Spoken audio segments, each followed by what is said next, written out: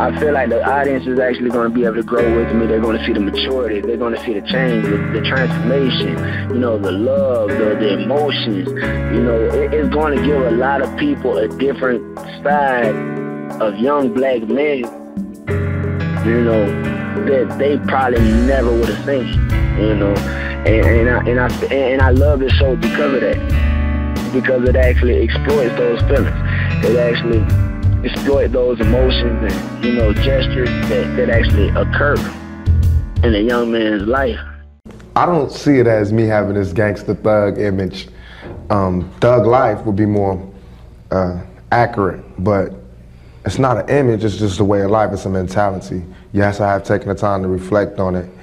In my reflection, I don't see it as being wrong, I just see it as being a stage that we all go through.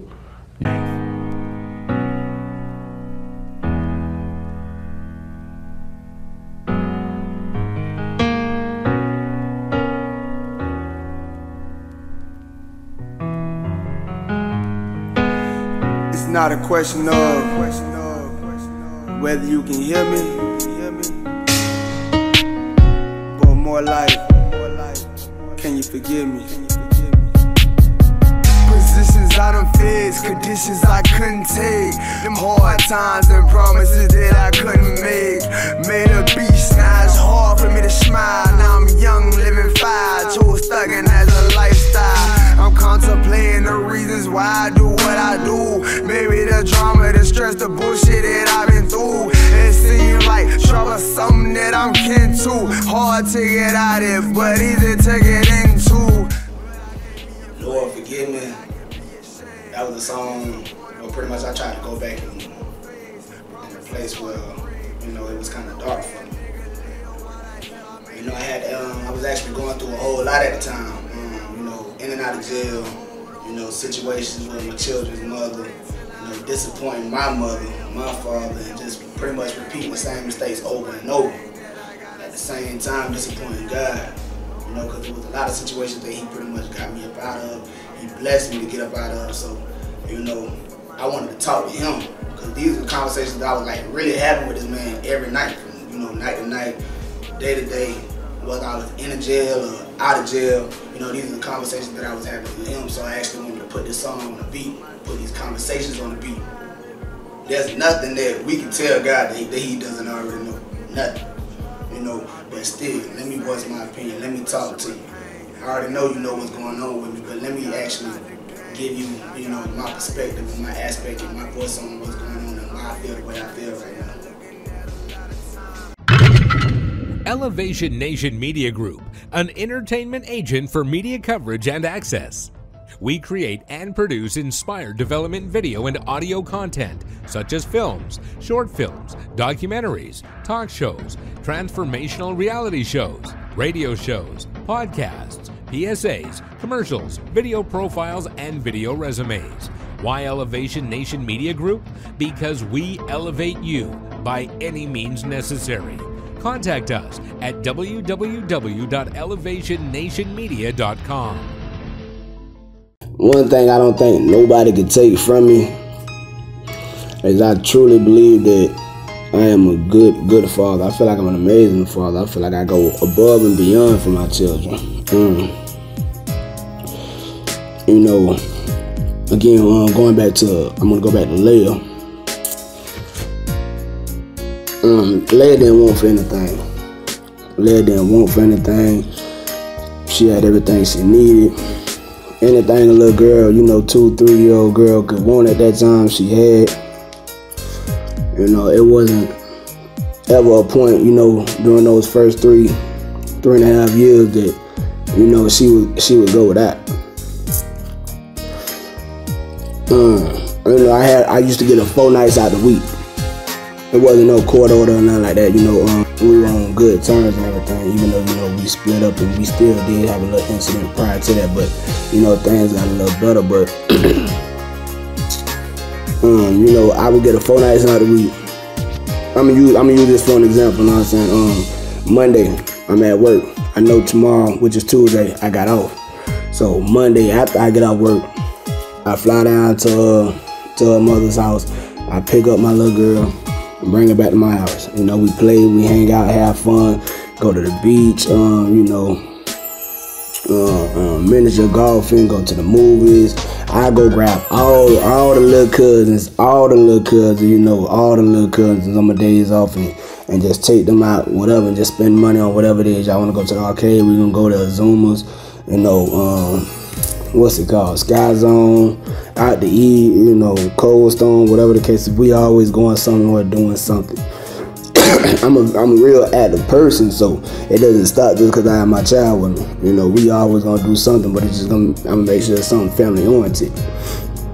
You know, so on Monday, pick her up after work. We enjoy ourselves, hang out, you know, have a good time. We bathe, clean up, put her to sleep. You know, Tuesdays, which is my day off, you know, we go out, hang out. Like I say, pick up all the little cousins, you know, whatever it is that we're gonna do for that day, we go do. And come back, you know, hang out, chill, shower again, and, you know, back to sleep.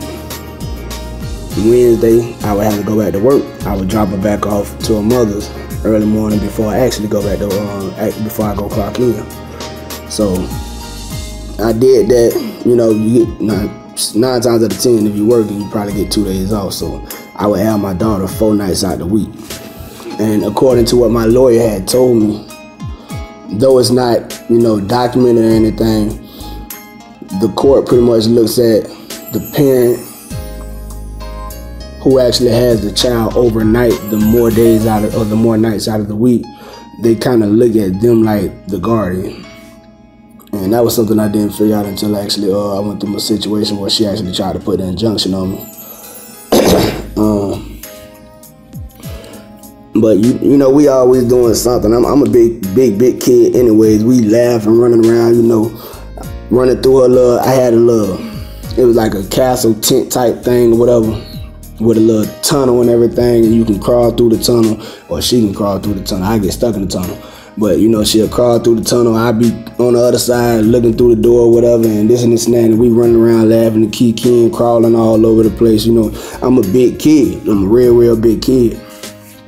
And, you know, that's like pretty much what I bond, you know, how I bond is the way it is, because we always playing. I mean, even to this day, we be on the phone playing Walmart, you know. She actually is supposed to be a store clerk at Walmart. I'm asking her, do you have milk? She tells me no. I act all crazy and belligerent and, why don't you have your milk? This and that. And she be on the other end of the phone laughing like it's just so funny, and we do this all over again. It's another game that we actually play.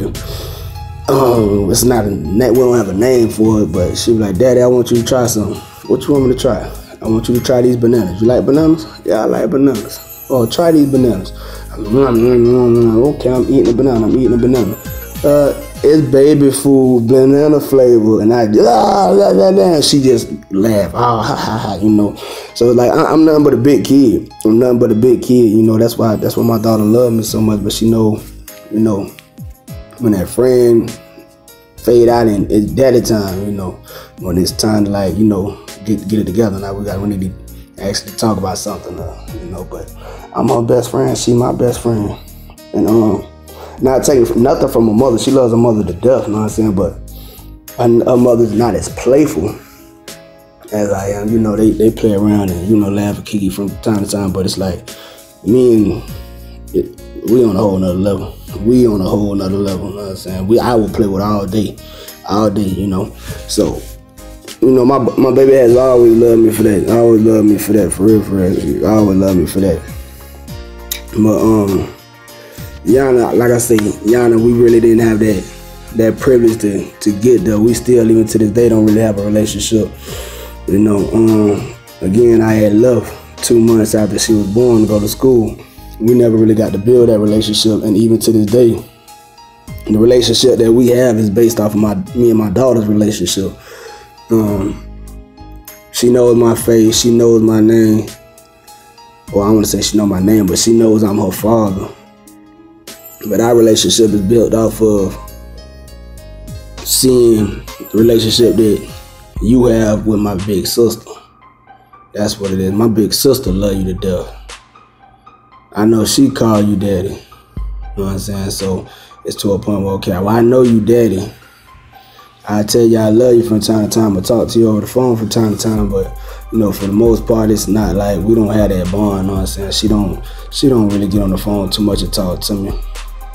You know, I mean, if she does, I love you, daddy, things of that nature. And, you know, probably won't even really talk to me, just be on the phone, just holding the phone or whatever, talking to everybody else and walking around. And, you know, I sit on the phone 10, 15 minutes, not saying nothing, just listening to them in the background, talking and doing whatever it is they doing, because it's like I miss them that much, you know what I'm saying? So, you know, yeah, half the time we don't even have to talk. I just want to make sure that, you know, I get a chance to hear her voice. Leah talk to her daddy, but you know, and it's been getting a lot crazier lately anyway. You know, nowadays, like, I don't know what's going on over there, what's being said over there, but situations are getting a lot worse, and I'm starting to like feel a different vibe over there. So I really don't know how to explain it. It's not seeming the same over there, you know. It's really not. YungHood Inc., an innovative, navigational, and creative company that works with its clients from the inside out. We believe in walking our clients hand in hand, from concept creation to brand management. Our innovative process assists our clients in conceptualizing, developing, building, rebuilding, or restructuring their lives, businesses, and brands. Are you ready to be seen, heard, and remembered? Contact us at YungHoodInc.com.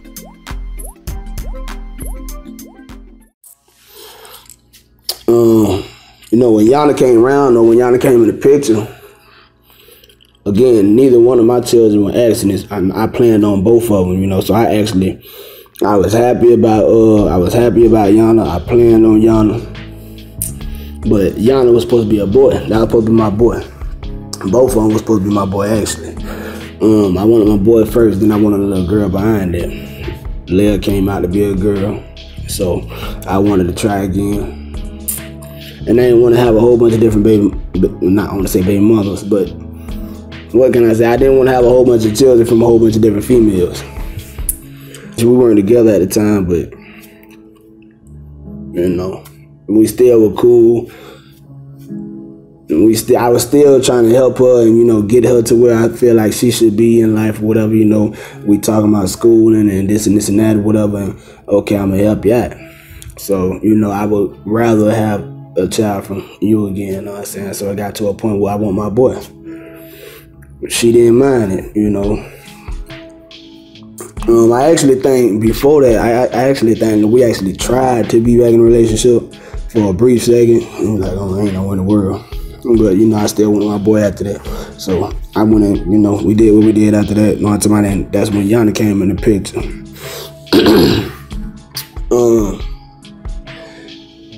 Yeah, I've never been married before. Me and her spoke on it before.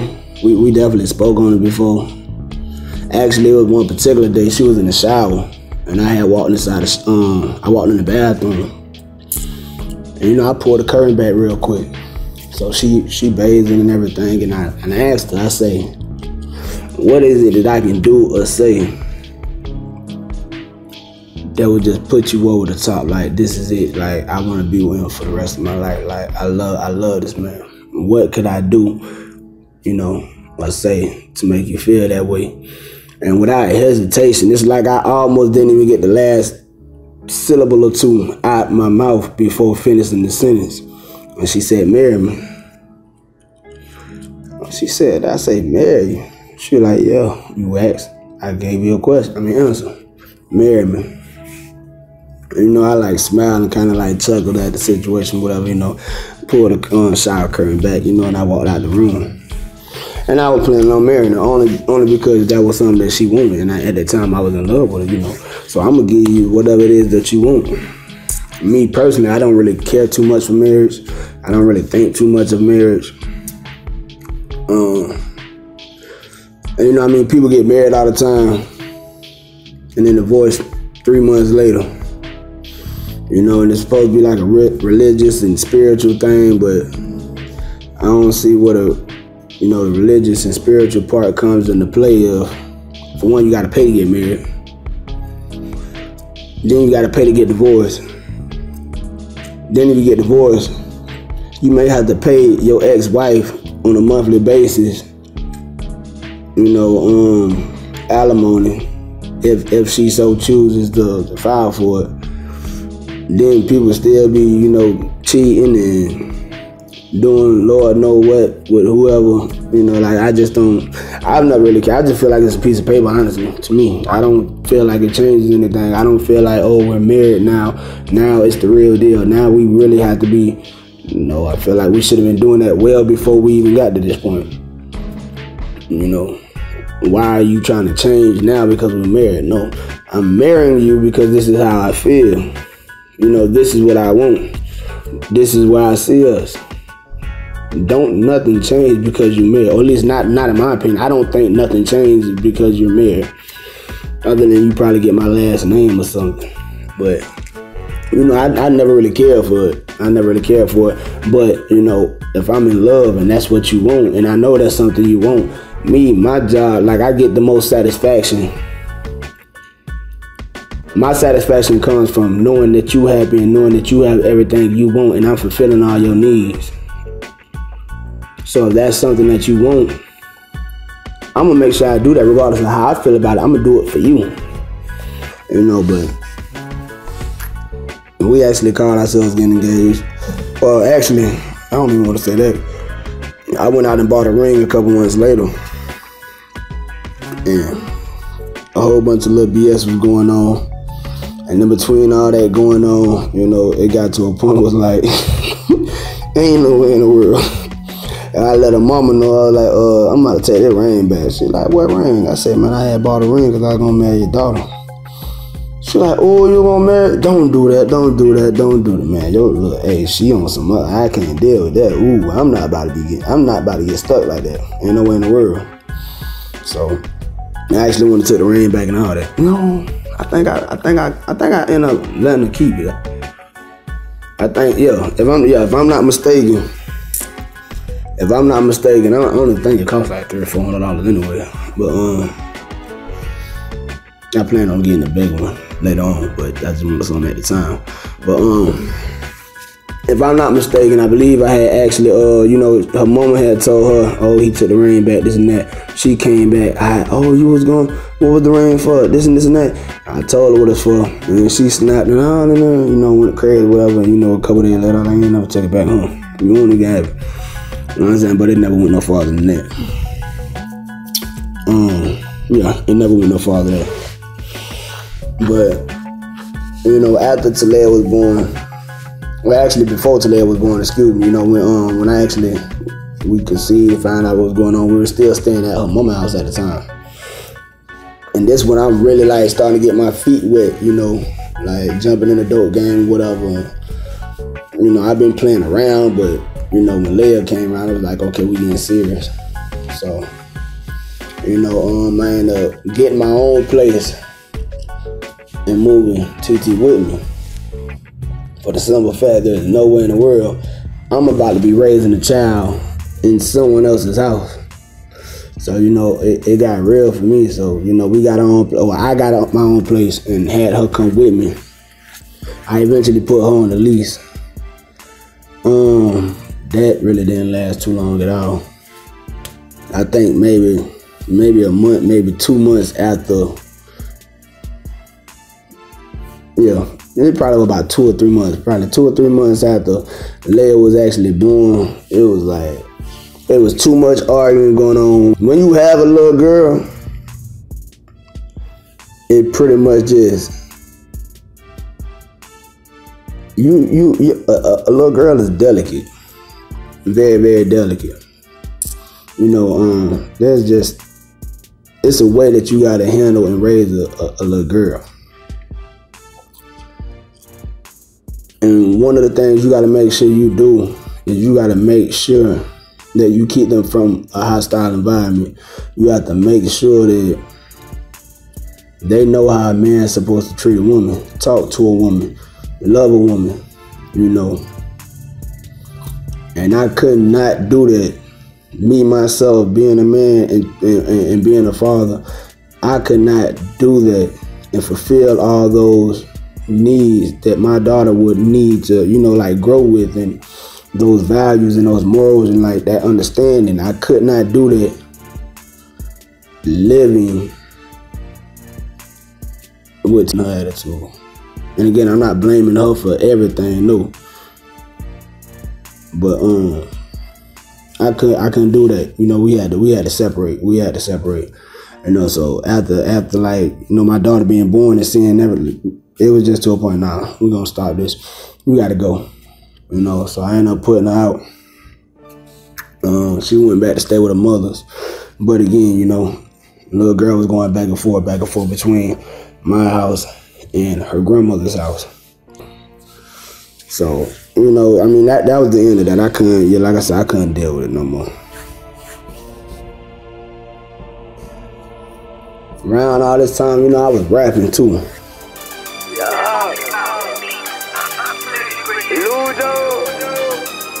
Baby J on the beat, nigga.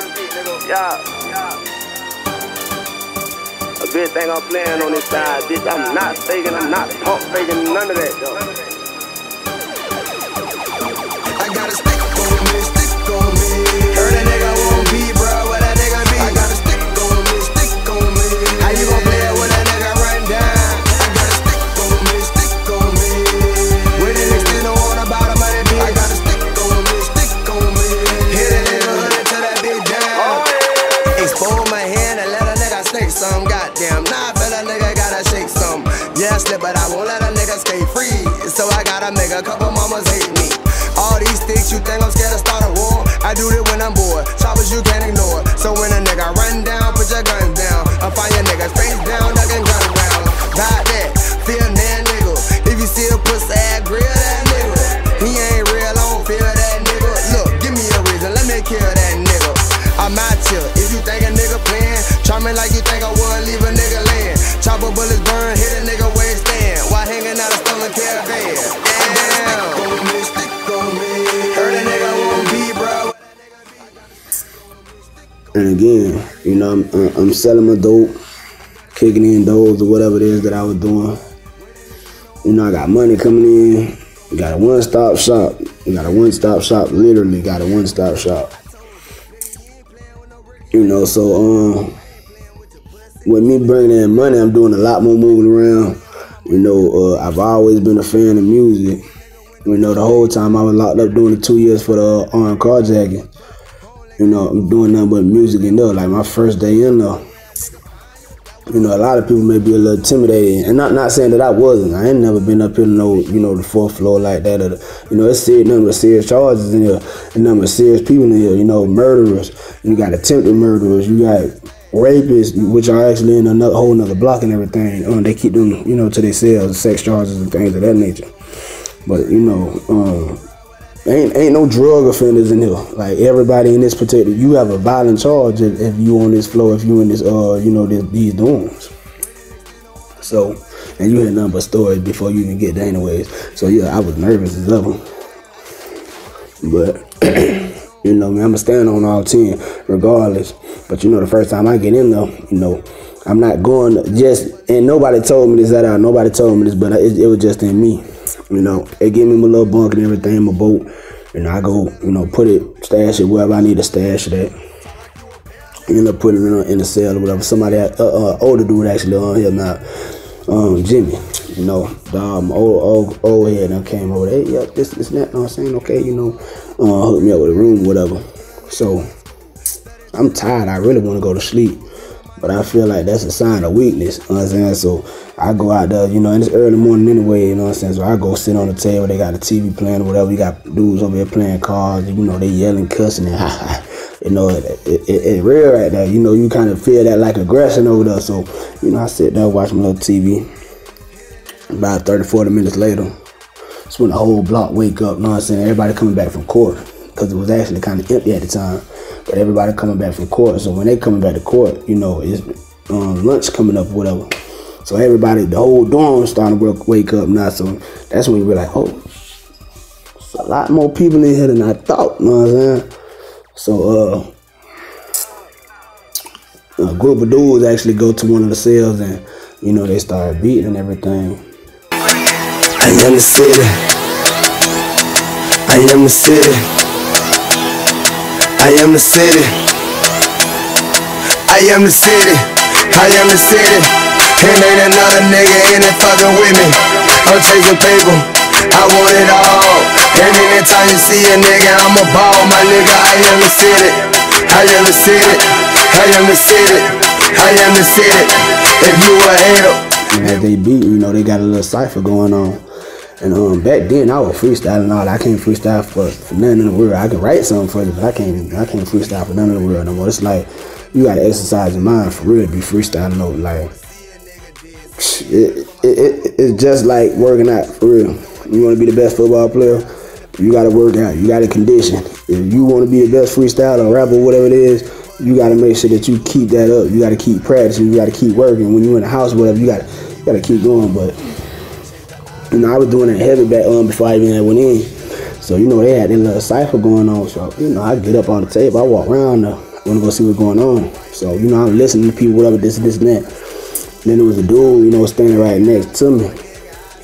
And he started doing his little thing, you know, so I gave him a little shot or whatever. Then I like tap him, like, you know, just to give him that little sign, like, okay, I got right behind you. You know, so he finishing up. And as soon as he finished up, I jump right in. And you know, I'm doing my little thing, and I see, who killed it? And everybody, you know, like, dog, like, oh, you know, like, you know, we vibing, you know, we vibing, we having a good little time, you know what I'm saying? So, you know, from like that day on, everybody knew me for rapping, you know what I'm saying? Everybody knew me for rapping. Making songs, you know, Fridays, we go up to Rec Yard or whatever, everybody been writing their songs all throughout the week, you know what I'm saying? We go up there, this block go, you know, that block go, you know, we all up there hanging out, and it's just a concert at the Rec Yard. So, everybody know, always knew me for rapping and everything. And then it got to a point where I was like, okay, well, I got all these killers, and, you know, these like some hardened career criminals and everything, you know what I'm saying? Like, these dudes done been up the road about 10 years and jumped back out and headed back up the road for like another 30 or something. You know, I got all these dudes rocking with me, you know what I'm saying, in my music. So it was like, when I jumped, it was like, this something I'm gonna do. Like, when I got out, that's when I really started taking it serious. Like, this something I'm gonna do.